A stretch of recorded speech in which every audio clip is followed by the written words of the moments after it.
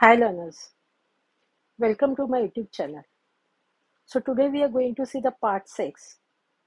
We already done, this is of the cubes and cube roots, and we have already done some questions in the previous video. You can have a look at it.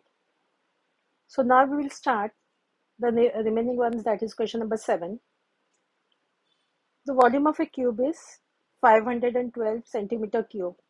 What will be volume of another cube where sides are double of this cube?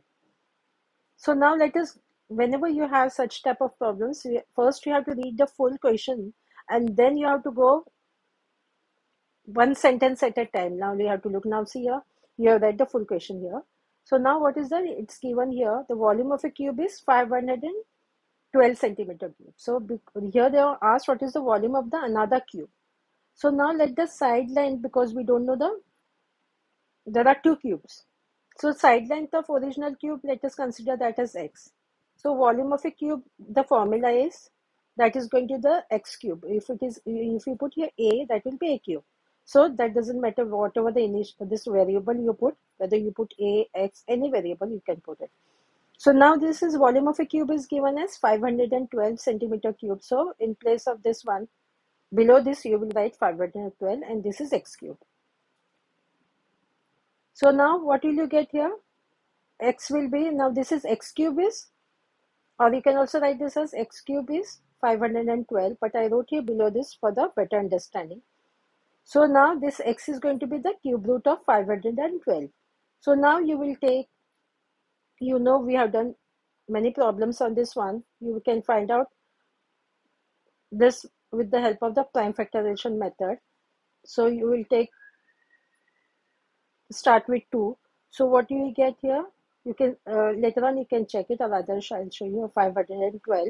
So that will be 2 2s are, 2 5s are, and 2 6s are, 2 1s are, 2 2s are, and 2 8s are, 2 6s are, 2 4s are, 2 32s are, 2 16s are, 2 8s are, 2 4s are, 2 2s are, and 2 1s are. We get 1 2 3 4 5 6 7 8 9. So we'll make a group of 3 each. So this is going to be just 1s, 2, 1s, 2, and 2. And then you are going to multiply this and this and this. So 2 2s are 4, 4 2s are 8. So we get 8 centimeters. So the side length of original cube is 8 centimeters.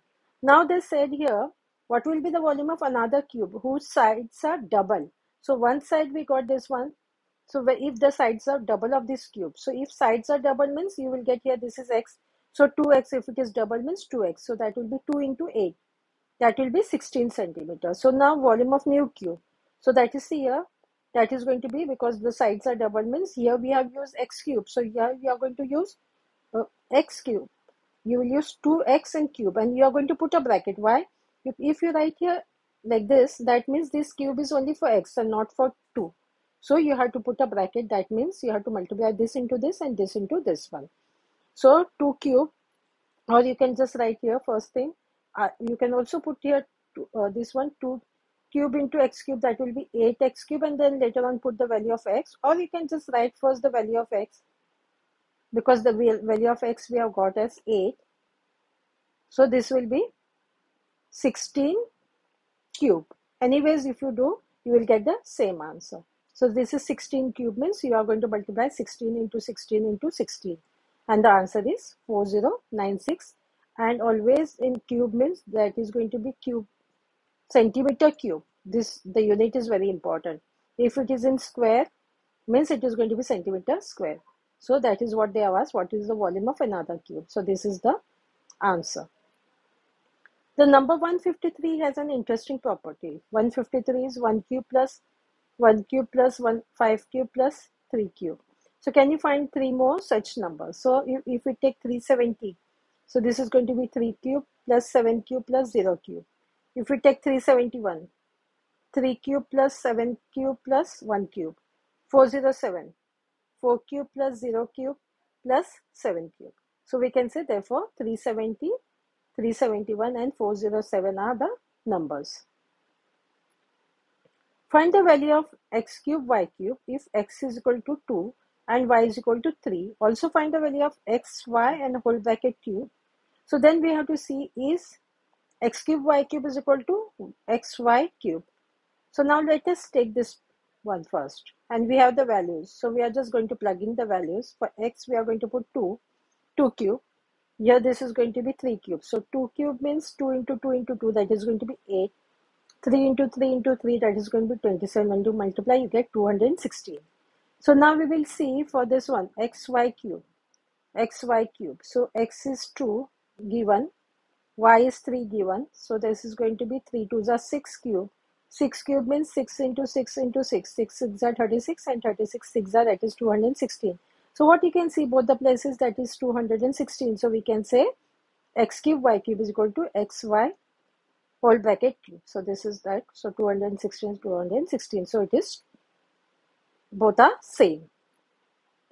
Find the smallest number by which we should multiply 7776 to get a perfect cube. Now here, see, for this one, such type of problem, we have to do this with the help of the prime factorization method. So many times we have done it. So I'm not going to explain how to do the prime factorization. You can have the look at the previous ones.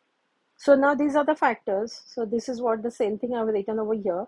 Then because it is a cube, we are going to put it into 3. Now see here, this is just 2. So I didn't underline this one. These are just 2 numbers. Now here again, here 3. These again are 2 numbers. So what we can write it, 2 cube, 2 square, 3 cube and 3 square. So now what you can see, we want to see the perfect cube. So this here 1 is 2 is less and here 1 3 is less. So to make it a perfect cube, what we have to do, you have to multiply here extra by 2 and here by 3. So 2 into 3, that is going to be 6. So what they have asked, what will be the number by which you should multiply to make it a perfect cube. So if you put here 2 and 3 extra, multiply that one, you get by this that will be a perfect cube. Find the smallest number by which 1080 should be multiplied to get a perfect cube, and then you have to find the cube root of the perfect cube, whatever you got, that is so obtained. So first thing 1080, so that is again you are going to take the prime factors of it. So these with the help of the prime factorization method. So these are the factors 1081. So this same thing I have written over here, and then I have grouped it into this 3 and this 3, and now you can see this 5 is alone. So 2 cube into 3 cube, and this is just 5. You need here 5 cube. So to make it a perfect cube, it should be multiplied by, you need here 2 extra 5s. So 5 into 5, that is going to be 25. So new number is going to be, already you have 1080. So into, because you need extra 25. So that is going to be 27,000. So again, what did they say? We got the number, but find the cube root of the perfect cubes to obtain. So you have to find the cube root of this number. So cube root of this number means, you know, for 27, cube root of 27, that is 3. 3 into 3 into 3, 27. So 3. And these are 3 zeros. So that is 1000. So that is going to be, you're just going to put here 10, means 30 into 30 into 30. If you multiply 3 times, you get this one, 27,000. You can multiply and check. This is to check. So by this one, we have completed today's work. Do like and subscribe to my channel so you get a notification of the other parts. Thank you.